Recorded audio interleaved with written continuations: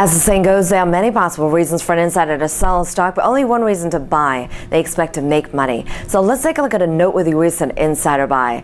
At AngioDynamics, there was insider buying on Tuesday by CEO Joseph Devivo, who bought 2,000 shares at a cost of $11.67 each for a total investment of over $23,000. Before this latest buy, Devivo purchased ANGO on two other occasions during the past year for a total investment of $97,944 and an average of $12.24 a share.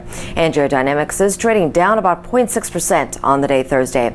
Bargain hunters have the opportunity to pick up ANGO at a price even lower than Devivo did, with shares trading as low as $11.41 last check today. That's 2.2% below his purchase price. This is Sayoko Murase for PassFail.com, taking you behind the ticker.